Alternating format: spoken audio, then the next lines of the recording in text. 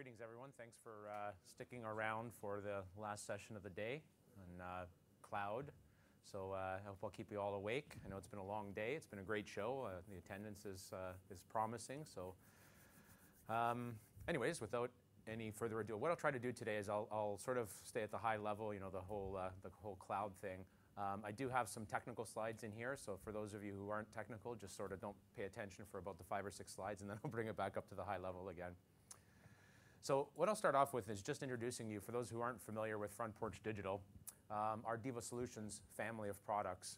So we start our solution set with our Migrate product family, and basically what that is your ability to take large videotape collections and legacy film collections and migrate them into the digital domain in a fast, efficient way. So everything from standalone parallel migration engines all the way to robotic solutions that can do thousands of hours of migration of legacy videotape assets per week. Moving up the solution family, then we talk about Manage, and Manage is really the core of our products, and it's based around something called Diva Archive, CSM, or Content Storage Management, and I'll get into what that is. But basically what this is the way to interface into any type of device that can generate content or consume content in any format, and interfacing into commodity IT-based storage, so spinning disk, data tape, robotic systems, and the cloud, as you'll see in my presentation. The next part of our solution is once you have this content in file-based form, whether it's productions from today or from your legacy archives, being able to now publish that content and market that content. So whether it be to mobile devices, set-top boxes, iTunes, YouTubes, things like that, and automating that file-based workflow where you're taking the very human-intensive workflow out of the process as a whole. And then the final evolution is really what we're talking about, and I'll highlight this later on, is called Links, and it's our cloud-based CSM services solution. So you've already heard me mention CSM a couple times, and really what CSM is, it's an object-aware storage mechanism. So the idea is basically if you have video content, if you have audio content, CSM system treats those as objects. So whether they be DPX scans or HD files or MXF or editing files or projects or whatever else, those are treated as a single entity or a single asset in your system, replicated, tracked, conformed. But now we can do things that are video centric or video aware, things like timecode-based partial restores, transcoding, subjective quality analysis of the content, things like that that are really specifically beneficial in these types of production workflows. And it's very, very different than HSM. For those of you who are familiar with traditional hierarchical storage management solutions, where they're typically disk extenders in the IT and enterprise space, where you drop some files onto some spinning disk, and over time, if it hasn't been touched or it's of a certain size, they get primarily moved off to to data tape or lesser cost storage. And it sort of provides you with just, in essence, a cheaper disk extension. These are really active archives where we're talking about being able to archive and restore into your newsroom, post-production, and whatever workflows that you have in your environment. So pictorially speaking, this is really what we're talking about here. So one single infrastructure that you invested in your facility, media organization, and feeding each of those different workflow silos. Now, key to this is that we can't come to the table and say that you shall use this media asset management system or this automation system or this video server or even this format. Key to this system is it integrates directly into all the tools that are specific in those different workflow silos. So in your newsroom system, you might be using an iNews system and a news cutter system. Your post-production might be a mix of Avid and Final Cut. All of those systems directly integrate into the content storage management system and allow you to archive and restore directly to lesser cost and higher density storage devices and storage technologies. But then also through things like timecode-based partial restores and transcoding, it lets you share files as files through these workflows. So ingesting something in your ingest facility, transcoding and letting somebody browse that from the MAM and the desktop, doing a shot list, doing high resolution, high definition partial restores into your Avid environment or your post-production to generate promos, taking those finished products back in, transcoding them and notifying them notifying your automation system that you're ready for air. So all of that sort of file-based infrastructure is really facilitated by what we term content storage management. So when you look at the storage pyramid, really, you've probably heard this terminology, but just so sort of we're all on the same page. So online storage is typically very high speed, very expensive storage that's, inside your video server, inside your editing platform, or some SAN-based solution where you have a bunch of people acting on that content. And usually that content is ready to be acted on in a frame. So when the automation system says play, it plays, and it's frame accurate. But typically very smaller and typically higher cost. If you move one step down from that is nearline storage. So it's still typically very high speed spinning disk, either gig-E connected or even fiber channel connected back out to your online. But larger, lesser cost because it's not that sort of frame immediacy or quality of service. One step behind that is what we consider archive. And archive typically now is data tape, but it could be anything. You've heard of, I'm sure, of holographic, and some customers are using Blu-ray. But typically it's data tape for the most part, and I'll explain why the benefits of that. And then one step behind that is offline, and that's really your ability to take media out of the archive and ship it to Iron Mountain or to a salt mine somewhere for long-term preservation of the content. And what you'll see is as you go down the storage pyramid, certainly the value, basically capacity versus cost, gets much cheaper and much larger as you go down in the pyramid. And unfortunately, the immediacy of access also declines a little bit. So if you have a data tape sitting on a shelf and you have to have a human intervene with it, obviously there's a latency involved with getting the content back to your online system. And as you move up to the archive, you're talking about robotic load times and mount times, but very, very fast media, and I'll highlight some of that a little bit later. Nearline and online is always disk-to-disk copy, so it does tend to be very, very fast access to content. And generally what we're talking about here is the CSM system encapsulates those lower 3 tiers of storage, okay? And then direct integration into your online storage. So it's not a disk extender, it's reaching right into the back of your editing systems, your video servers, and then your users are using their MAM systems and automation, the natural interfaces that they use in their particular workflow silos. All right, so that's just a little bit of a background. Now, if we look at it about one level down, and I've sort of mentioned some of these, so I can go through this quite quickly, but you have basically source destination devices, and that could be anything from a generic file system mount, CIFS, NTFS, FTP, through to IT-based servers, acquisition platforms, video servers, editing platforms, whatever that may be. You have the human and business systems, so those are the interfaces that people are looking at. So it could be automation, media asset management, traffic systems, scheduling systems, any type of human interface device. And then potentially another category of source destination platforms where you're looking at mobile platforms, the web, your web portals, file systems, OTT boxes, that type of infrastructure. And what we're looking to do is basically provide then a middleware solution that ties in all of those different interfaces, all of those different devices and formats down with commodity IT storage. And that commodity IT storage can be comprised of anything from very, very fast, high-speed SAN, fiber channel, 8 gig fiber channel connected disk, maybe some slower NAS disk, but again, larger scale for different QoS, archive, which is basically what you would deem as limitless storage. I mean, you expand your content by adding data tapes to the system, and then offline storage as well. And where CSM fits is really in the middle here.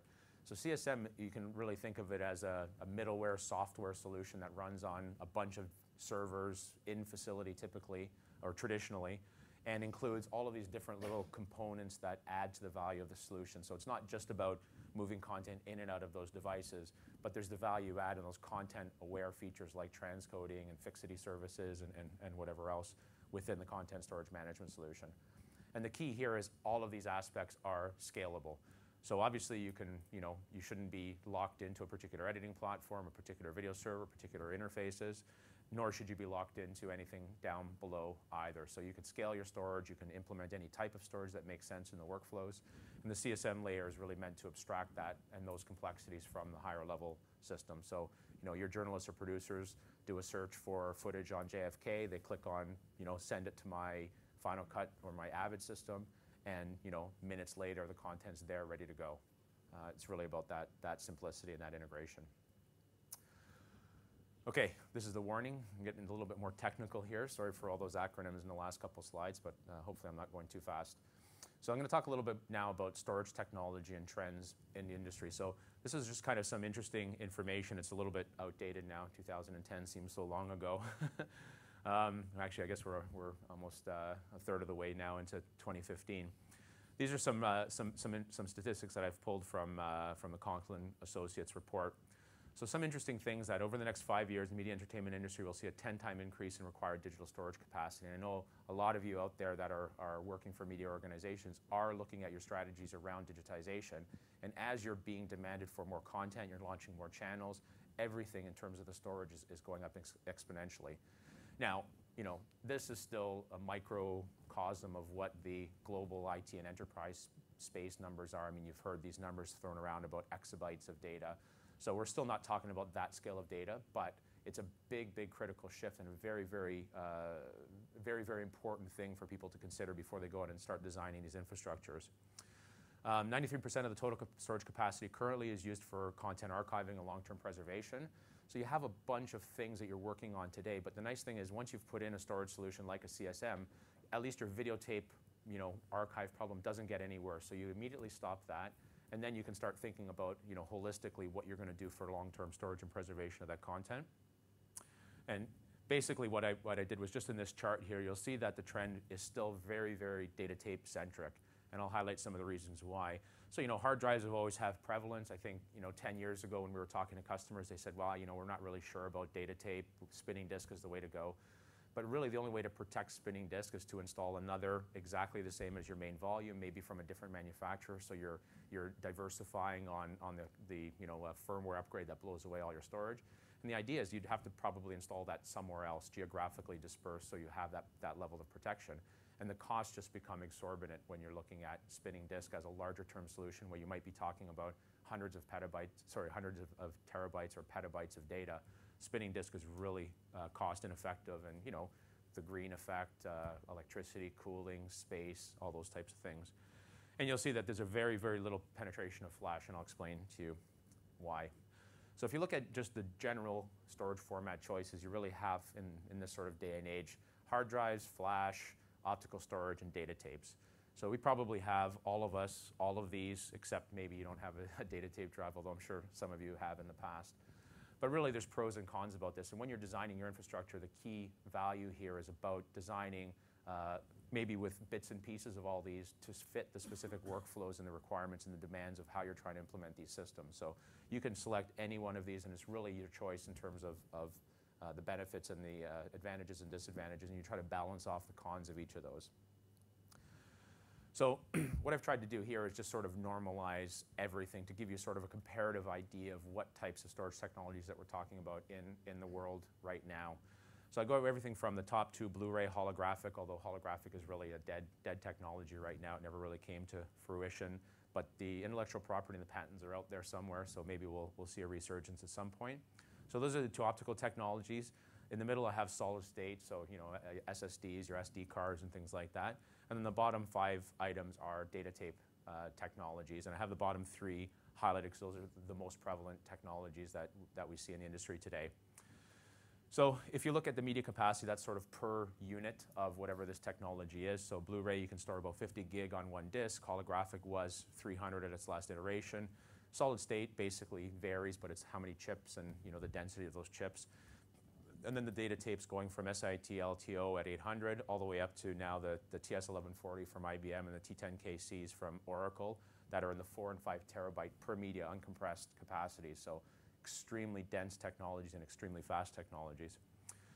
To rationalize that, if you're thinking about 50 megabit per second, let's say XDCAM HD content, that's how many hours you can get on each piece of media. So if you look down at the bottom ones, we're looking at 175 hours and 220 hours of HD content on a piece of media that's about half the size of a VHS tape. And it's quite amazing the storage density that we're talking about here and the technology that's been implemented. Drive cost is just kind of an idea, rationalization. So, you know, the data tape drives, yeah, they are expensive compared to a Blu-ray disc, which all of us have in our PlayStations or set-top boxes or whatever they happen to be. But the advantage of it is that you sort of buy one tape drive for, you know, hundreds of or thousands of tapes. So your storage capacity can increase without buying infrastructure parts, whereas in hard drives and things like that, you're buying cages, controllers, fiber channel ports every time you're looking to expand storage capacity. And then a normalization. This is really where you start looking at it. So if you're building an archive that might have, you know, a petabyte of data in it, these numbers can become quite significant. So what I've done here is to sort of gone off on Google and eBay and things like that and tried to find current pricing for a lot of this media. And I've rationalized it down to basically the cost per terabyte in US dollars. And you'll look at the data tape technology. And this is really why some of this data tape technology has really reached a foothold or a stronghold in the industries right now. The cost per terabyte is just, it's amazing. And then the speed is also another characteristic. So, you know, with the exception of flash drives, really down at the 240 or 250 megabyte per second sustained read-write rates, the performance of this technology is phenomenal as well. Okay, so the thing that you might think about then is in terms of data tape technologies, you think about, you know, this robot moving the data tape and inserting it into a data tape drive, and most of these technologies, and certainly the bottom, actually the bottom 4 technologies, are single thread linear. So there's basically a wind of tape on the cassette and you put it in, and the other reel of the cassette is actually in the tape drive. So it pulls the tape out and it spins, so, you know, the fast forward and rewind time. So think back to your VHS days. I know it's a long time ago, or beta days, where basically the deck has to shuttle back and forth, and there's mechanical times involved, the robot finding the tape, loading it into a drive, the drive mounting, shuttling, all this type of thing. So what kind of impact can that have in your environment, and really is hard drive necessary for the random access versus data tape so that we can leverage these benefits? So what I've done here is I've again looked at that sort of 50 megabit per second sample, but I mean, you can sort of extrapolate this to be, you know, 1.5 gigabit per second uncompressed HD if you want to work the numbers. But what this graph actually does is it takes into account all of the characteristics of the technology. So what I've done is across Blu-ray, holographic, LTO-4.5, and T10,000Cs. So this is the robotic arm movement times, the tape loading, the shuttling, the average seek times, and things like that, against the actual size of the file, basically the asset duration. And what you'll actually see is, you know, the performance of, once you get past about, actually I think I zoom in here, if we look just down at that little area there, what we're seeing here is that basically for any asset that's like sort of a minute and a half in size, all the technologies are faster than real time once you pass an asset of that size. So if your facility is, you know, only 25-second assets and that's all of your assets, then you might start to notice the appreciable effect of the mechanical characteristics of the robot. But once your assets are getting larger than that or higher bit rate than that, now the actual performance characteristics of the tape drives, which are, you know, way up here, the T10,000C, LTO-5, LTO-4, the characteristics now you're looking at a 1 hour asset, you're anywhere between, well, let's say 12 times faster than real time all the way up to more than 20 times faster than real time. So in the T10,000C's example, if you're trying to transfer a 1 hour 50 megabit HD piece of content, it's only going to take you about 5 minutes, and that's including about a minute or a minute and a half or so of mechanical characteristics of the robot. But as soon as you get the first byte of data, now we're reading that data at 240 megabytes per second sustained throughput. So the mechanical characteristics of the system across a larger environment are absolutely insignificant. So at the lower end, the smaller file size, the mechanical characteristics of the robotic systems are the dominant factor. But as your file size increases, those become negligible. So sorry for delving into that. So, and then you talk about tape migration. So the idea is basically like your problems of the past when you're migrating from pneumatic to beta and all these different technologies. When you move into the file-based domain, you don't have to worry about that anymore. So the idea is if the system can move this data at 20 or 30 times faster than real time, do checksums and byte for byte, bit for bit comparisons as we're replicating the content, moving from, you know, LTO 1 to 2 to 3 to 4 to 5, it just handles it as a background task. And what you're doing is every time you're keeping up with the tape technology of the generation, you're usually doubling your capacity and you're getting about a 50% bump in speed as you move up in those technologies. So there's a big advantage to it. So really the key point I'm trying to make here is that data tape really is the only viable solution today. And it doesn't mean that it won't be blue or holographic at some point. It won't be, you know, DNA sequencing or something like that 20 years from now. All of those technologies are applicable, but right now the viable one and the proven one is certainly data tape as part of the solution. And for all these reasons, I won't go through them all. Okay, so now what you guys all came from, what about the cloud? So all that is great, right? It's all interesting and whatever else. But now let's look at cloud solutions. So what we're typically talking about now in media and entertainment and these types of applications is what's been commonly referred to as big data. They're big files. They're not your 5 megabit MP3 files that you're uploading to your iCloud account or anything like that. These are multi-gigabyte, multi-terabyte files and lots of them. So we tend to term this big data. And big data isn't centric to media entertainment. Big data could be in mining, could be in other industries like that. But it's typically not, you know, a couple gigabytes of data that you're backing up once every couple of days. This is really the crux of it. So cloud solutions, there's a bunch of cloud solutions out there. I mentioned iCloud from Apple. The services-based ones are from Amazon, Microsoft, and other providers like that.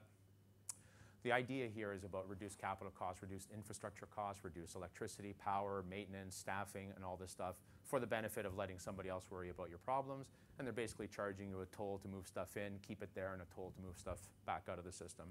But as I mentioned, that these systems aren't tuned for big data, and that was really the key limitation. So if you just go to the website and you look up Amazon S3, that's the simple storage service. These are the pricing right off their website. So it's about 12.5, this is all in US dollars, 12.5 cents per gigabyte per month to have the data stored. They don't charge you anything to move stuff up into their service, but they do charge you then 10 cents per gigabyte to move the data down. And this doesn't include the actual connectivity. So you're responsible for the connectivity. This is just about data in, data store, and data out of the system.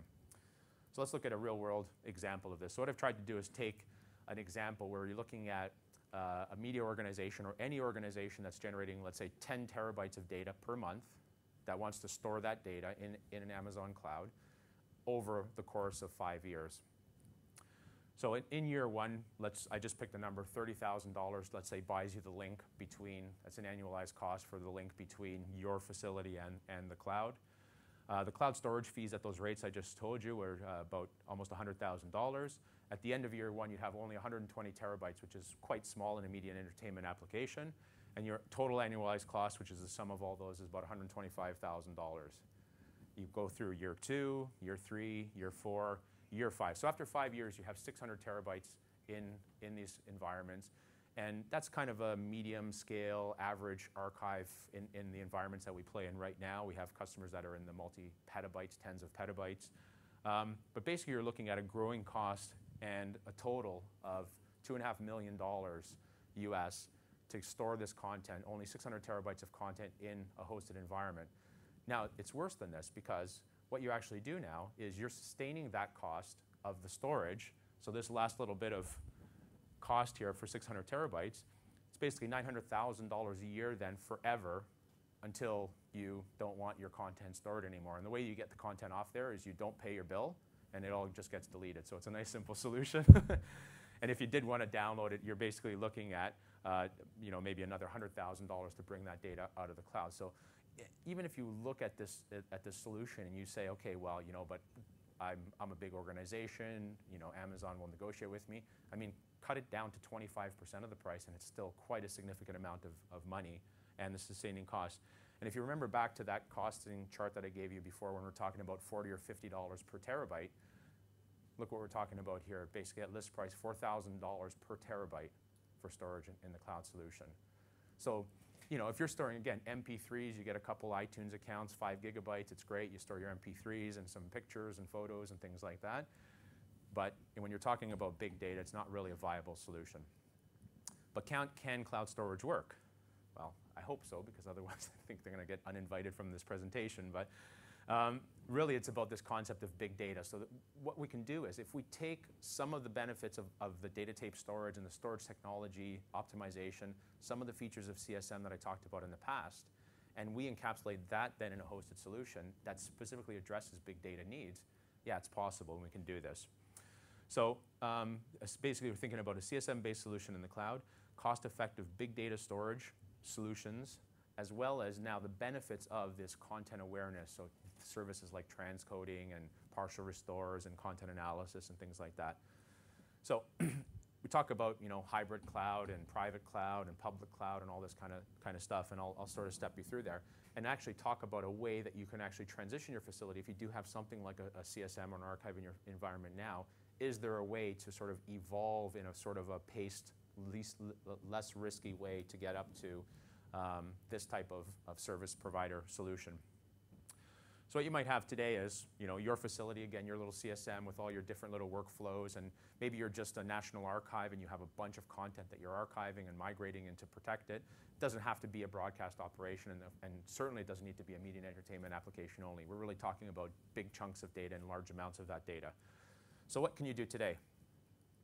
You can grab a bunch of data tapes, you can load them into a FedEx truck, and ship them off to Iron Mountain. So if you work for FedEx, I totally stole your logo, I apologize, but as one example, FedEx. And the funny thing is FedEx is, or UPS or whatever your shipper company is, it's the fastest data pipe available still to this day, because I can load up 50 data tapes of 5 terabytes each into a box, pay a couple €100, and overnight it's in my other facility. There's no other network in the world that can move data that fast. So if your system has the capability of taking tapes offline, so the database in the CSM system at your facility still tracks the barcodes and knows about all the assets that exist on those tapes, you'll make duplicates of that content. One piece of that content stays in your archive so that you can restore it and archive it and interact with it on a daily basis. And you take the duplicate copy for the cost of the media, which might be only a couple $100, put it into a FedEx box, and once a week you ship it to an Iron Mountain or another service provider where they have secured cold storage, or to another one of your facilities that happens to be geographically dispersed from where your facility is. So that, of course, is a bidirectional pipe, very, very fast bidirectional pipe. So if you have a failure of your local system, you have a data tape that gets dropped, you ring up your service storage provider and they'll ship the media back to you. But as always, there's pros and cons of this approach. So pros, very, very cost effective. Cost of the data tape plus a FedEx shipment once a week or once a day, whatever. Rapid protection, FedEx is a great data pipe, can scale to any size. So, the CSM system, you might have a robot that holds 1,000 tapes, but you can have a facility like this that holds 1,000,000 tapes or more, right? It's just the cost of the box and some storage. Capital costs are minimal. You're buying one infrastructure that's feeding your day-to-day file-based workflow, and the cost is the data tape, and the workflows are very well known. A lot of you do that with videotape today. Cons, human intensive. Somebody's got to load the tapes, grab the tapes, put them in a box, make sure that they ship it to the right place. There's always a loss risk, but you have your content there, so if the FedEx loses the shipment, you just duplicate those tapes again. Maybe you encrypt it to ensure secure tracking so that the stuff that ends up in your data center, in your storage facility doesn't get ripped off. Tapes in the shelf are not active. I mean, it could take days to bring the content back into your environment, so it depends on the immediacy of how fast you want the content. Doesn't offer any redundancy to the facility, so you have a catastrophic failure of your main facility. Well, rebuild the facility first and then get the tapes back from the remote facility. So there's still that loss risk in terms of business continuance. And it can take a long time to recover from these types of failures. So that's a nice, cheap, inexpensive thing, cost-effective, that you can do today. Next step, private cloud. So you might have a facility and you make a business case to your CFO and your owners to say, or your national archives, your government, whoever it happens to be. You build a second facility. So you build it in infrastructure. It could be a very, very small storage infrastructure that handles data tapes. You still have this benefit where you can still ship tapes via the big pipe to the remote facility. Those are active, but now you can also introduce this secure connectivity between sites too. So now maybe instead of relying everything on a FedEx truck going back and forth, if you have a big enough pipe, and that could be a private pipe if you want a direct fiber link or something like that, or it could be a public secured channel, you can move data back and forth between them. So the big advantage of this is now you have 2 active systems. So your data tape robotic system catches on fire at your main facility, while you just start immediately restoring content to your production systems and your video servers from your remote facility. Now, maybe you can use a hybrid of both, so you can still keep on moving tapes and do whatever else. And what you might do is evolve over time to become a business continuance facility. So what you could do then is put in a smaller set of all those little boxes up at the top, so maybe a couple little video servers with a couple ports, one little editing system, a couple ingest stations, so that if you did have a main facility meltdown, you now have the ability to at least sustain a minimal operation at the remote facility until you bring your main facility back online. And that's the concept of business continuance. So the pros of this is private, secure, you're managing both, controlled and fairly predictable workflows. The business continuance piece is possible. And if you're still doing this FedEx thing, you're still benefiting from that shipment of media and the big data pipe that FedEx offers. Of course, the WAN connection as well. It's relatively inexpensive, but what are the cons? Well, you need to build a couple facilities, you need to staff the couple facilities, you need to manage them. The technical challenges, so if you're having a bunch of workflow issues there, well, you're just multiplying them by however many facilities you have. And there's heavy capital and operations costs is really the crux of this. So what can we do then to sort of alleviate some of this burden? Oops, wrong way. So what we can look at is the hybrid cloud. So now if you're looking at a solution, and everybody's sort of heard this terminology, so you still have your customer facility, but now instead of buying an infrastructure, you invest in a service, a CSM service that is hosted in a bunch of geographically diversified locations that provides all of those things at a fraction of the cost of the small data services that I talked about before. So again, same mechanisms. You can still take data tapes. You can still ship those as your main data management infrastructure, so the cost of that connectivity is still cheap. You can, of course, leverage public or private networking through secured channels to move content back and forth between these. So what you're initially doing is you're basically offsetting the capital investment of building a facility and the operations cost of the staff, and you're investing in operational expense here now of actually having a pay-per-use kind of service that you have in the system. And of course, you can leverage both of those topologies as we talked about before. So same kind of pros as we talked about in a private facility, although now you're kind of trusting your data to a third-party provider. So you have to make sure that you do your homework, that it's secured and it's stable environment, cage, that they have all these types of practices in place and processes in place.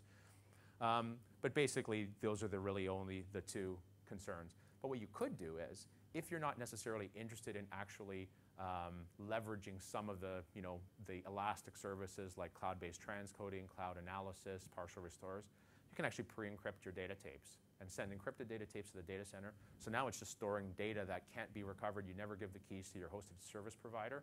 The negative side of that is you're basically limiting your benefits, potential benefits down the road about leveraging elastic CSM type services in the cloud.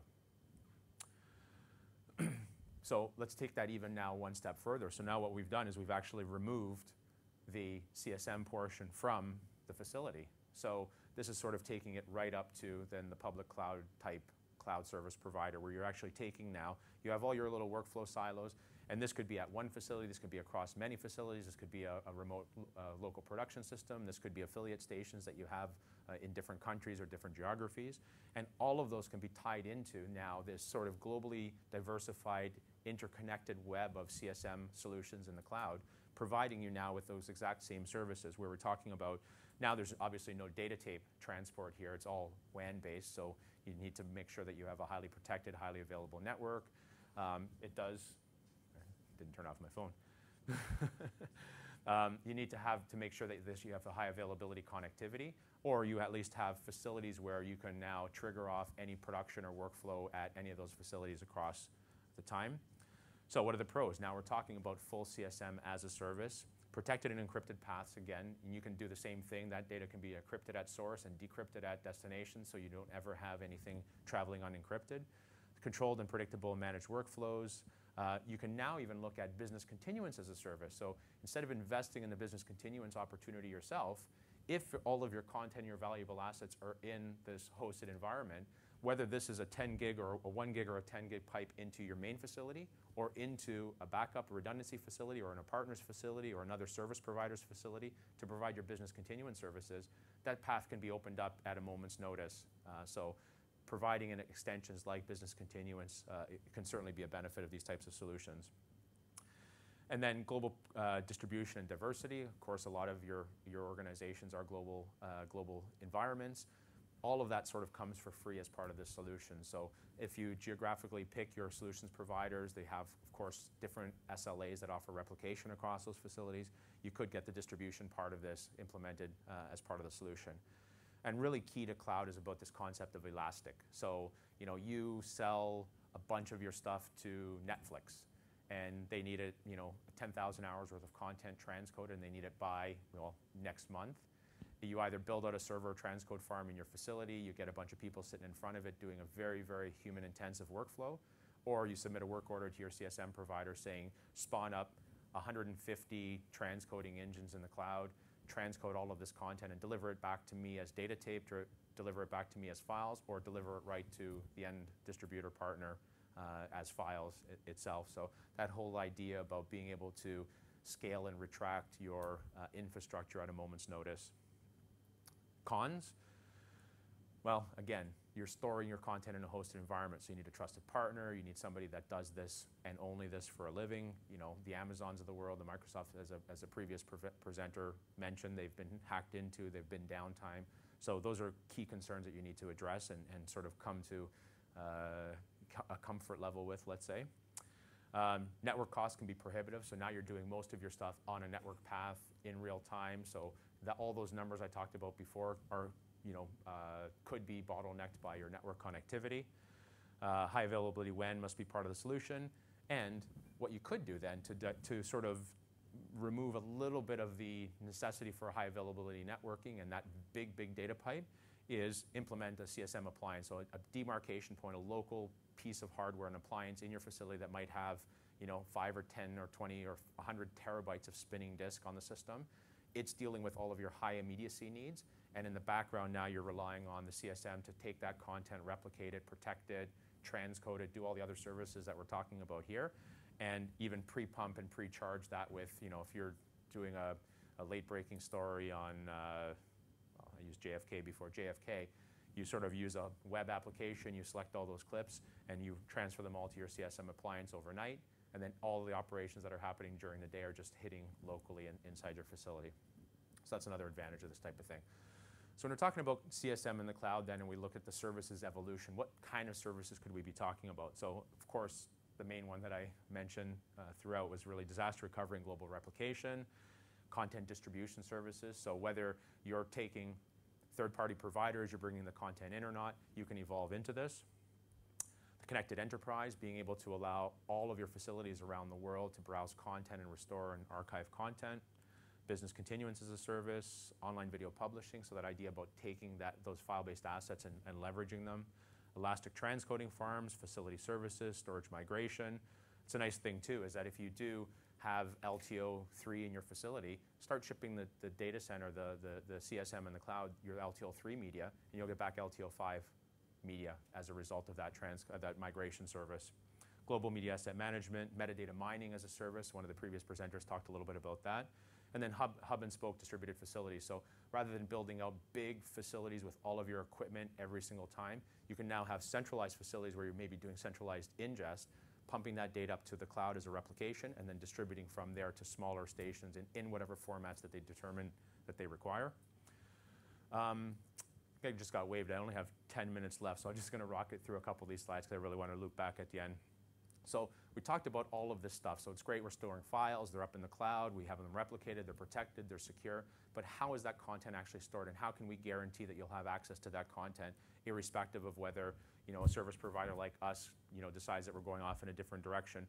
So really is the ideal storage format is about these kind of key characteristics where you're looking at self-describing media, self-describing assets. And basically the concept here is that you'll be able to take a data tape out of a system and put it into a foreign system that's maybe not by Front Porch Digital, by some other provider, and be able to totally recover your assets, totally interact with them, so not being locked into a single vendor solution.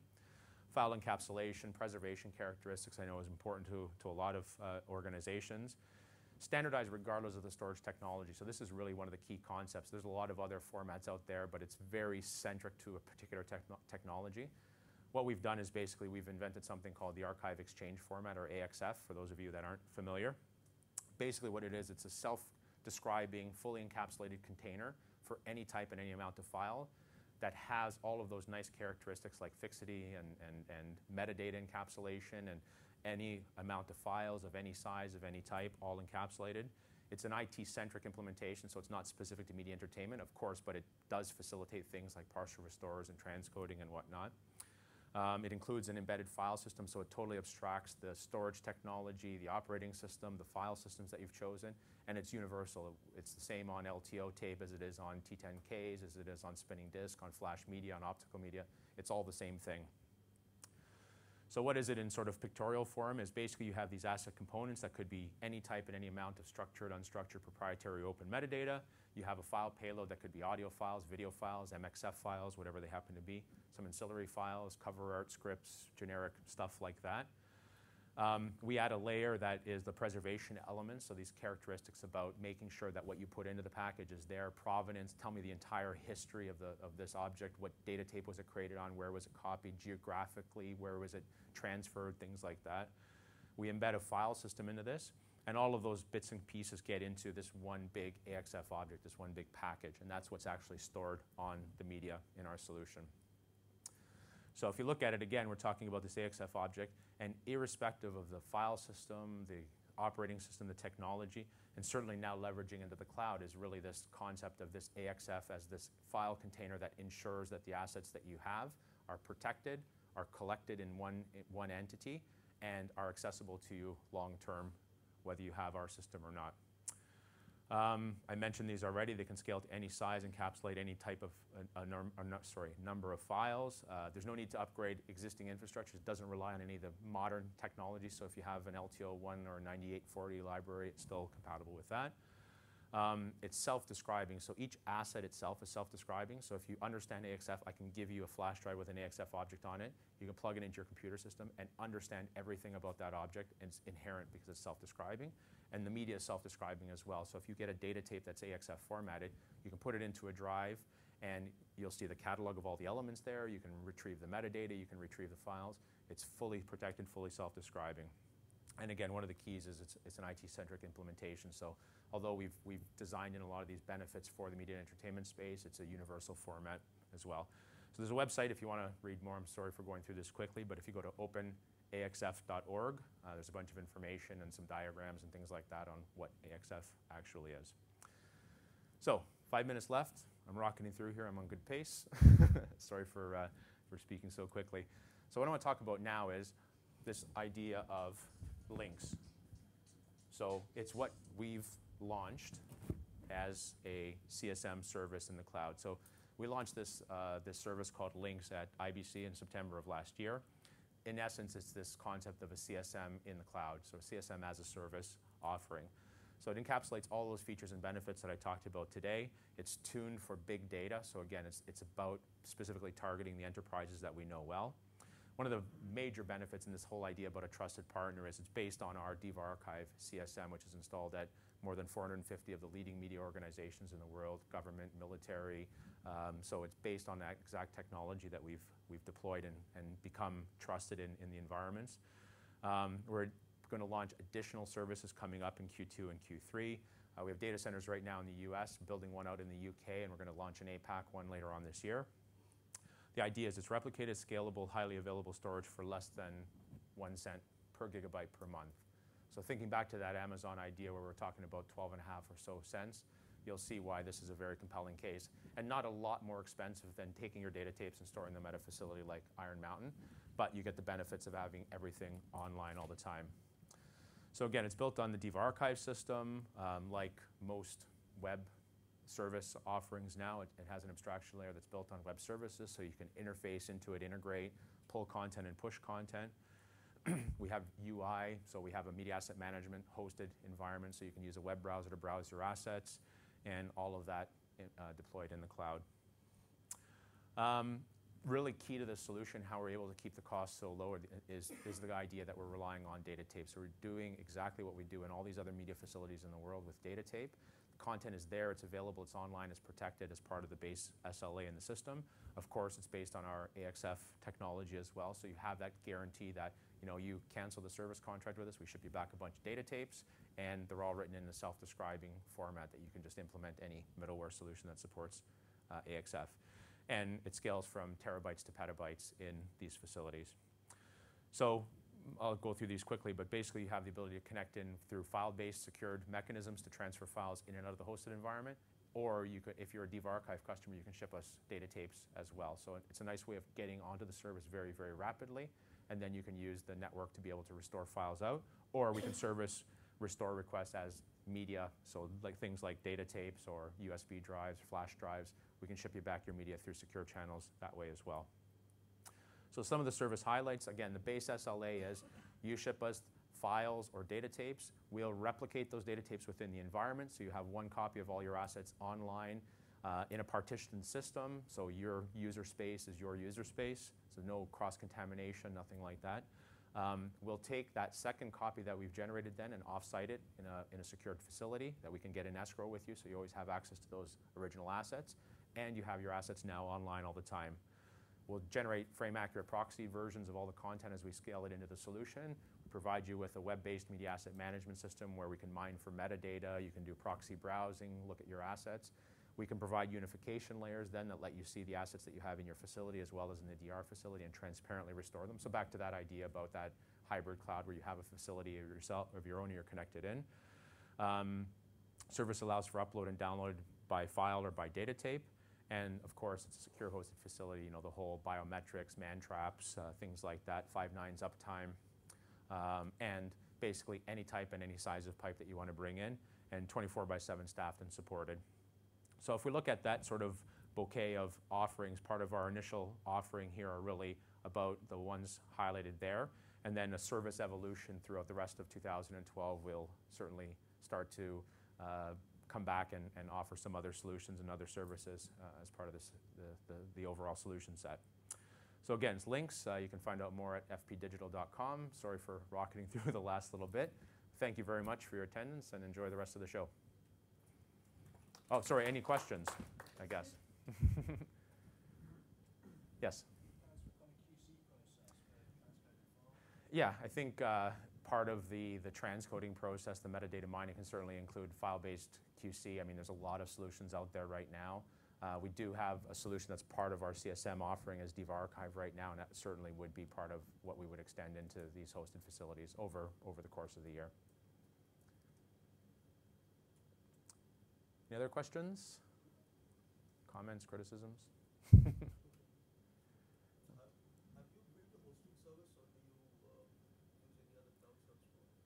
It's our own private hosted facility. It's a co-located facility. It's our cage. It's, you know, all the security measures and everything like that are our implementations, our equipment. We could certainly, if for that elastic storage portion of it, we could tie into Amazon's, we could tie into Microsoft's if you're looking at moving a large amount of data and you wanted to do it that way. But the facility itself, the connectivity is right into a private cage. That's all our gear. Yep. Do you also provide services on the front end to compute complicated data calculations?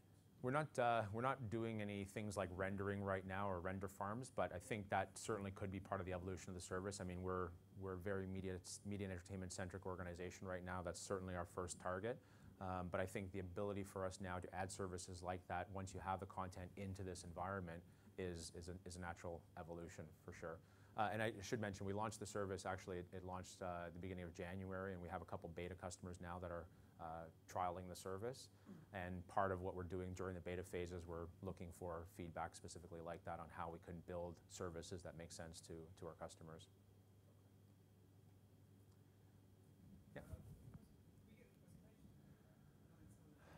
I'm not sure, actually, if they're going to make them all available, so I'll double check. But what we can probably do is maybe if you give me your name card, I can get it out to you.